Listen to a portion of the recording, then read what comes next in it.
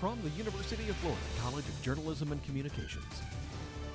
You're watching WUFT News at 6. Severe weather is headed our way. Good evening. It's Thursday, August 21st. I'm James Torres. And I'm Ashlyn Reese. Let's head to the Weather Center where Deborah Alberto has the details. A strong storm alert is in effect for Putnam, St. Johns, and Flagler counties. Now, this storm is moving very slowly to the south at around 5 miles per hour and is producing quite a bit of lightning, over 700 strikes in the past 10 minutes. Again, the strong storm alert expires at 6:45 today, so if you have any plans of heading out on the roadways, you might want to wait it out. The storm is very strong. Even though it has weakened slightly in the past 10 minutes or so, it still is producing significant amount of lightning. I'm going to track the storm for you here.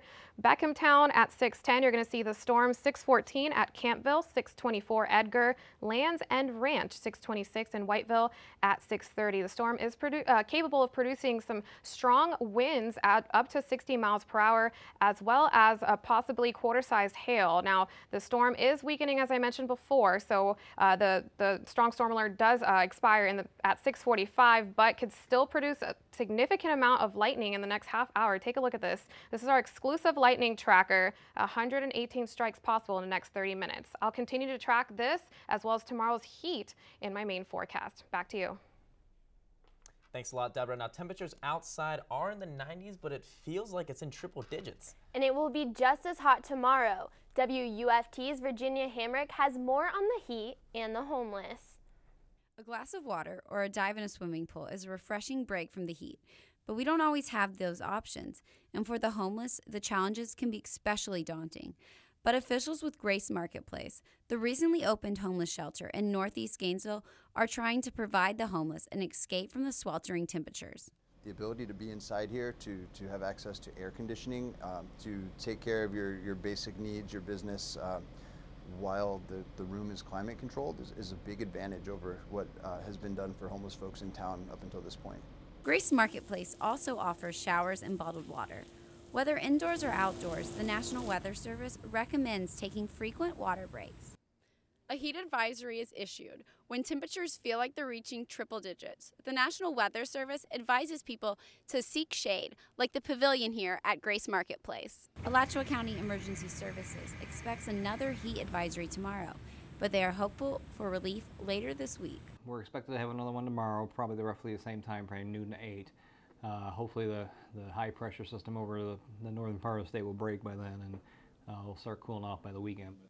Until that time, Donnelly recommends staying indoors, and Grace Marketplace stores are staying open as a retreat for those with no other place to cool down. Virginia Hamrick, WUFT News.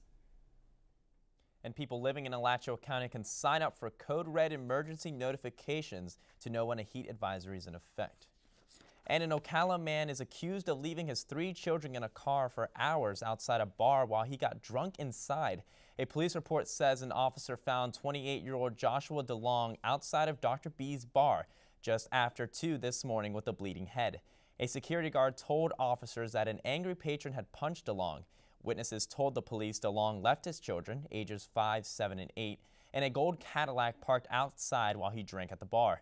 The bar security guard called the police when DeLong tried to drive away with the kids.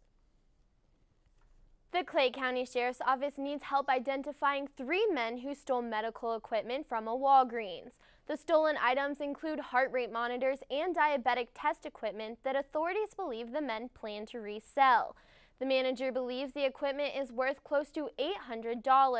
The men were last seen headed onto County Road 220 in a white 4-door car. Anyone with information should contact the Clay County Sheriff's Office. A Columbia County man is in jail accused of stealing checks from a funeral home. On August 18th, police officers were called to Cooper Funeral Home in Lake City to investigate a fraud complaint.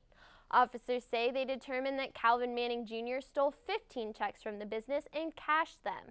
On August 19th, they say Manning admitted to an officer that he committed the theft and fraud. Now, if you're planning to hit the road this Labor Day weekend, chances are your neighbor is too. AAA is predicting more people will travel away from home this Labor Day weekend than in the past 6 years.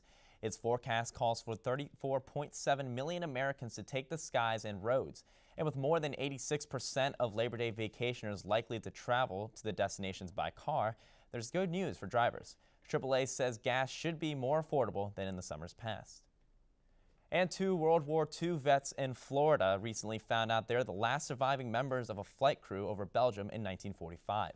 Sam Kessler and Harvey Stamper were both on a mission over Belgium in a B-24 called the Pale Ale. When the plane experienced some problems, they bailed out. They went their separate ways after the war, but Kessler's grandson conducted some research about the Pale Ale and its crew and learned that just hours separated the 2 men in Florida, so they reunited in Venice. Kessler's grandson presented the men with the piece of the engine from the wreckage site of the doomed B-24 sent from a historian. There is a monument in Belgium that honors all 10 crew members, including the 3 who died during the mission. Imagine waking up one morning and not being able to walk. What would you do if you spent your entire life dancing and suddenly you weren't able to move? WUFT's Amanda Clark has the story about a University of Florida student who experienced just that.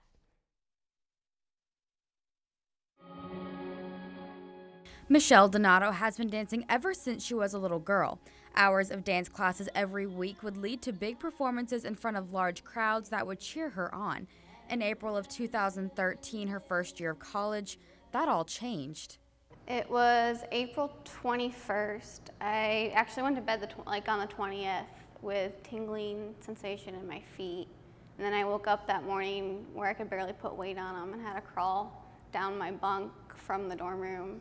Donato had to be taken to Johns Hopkins to find out exactly what happened and what they could do to fix it. Doctors had told Michelle Donato that she had suffered a spinal cord stroke.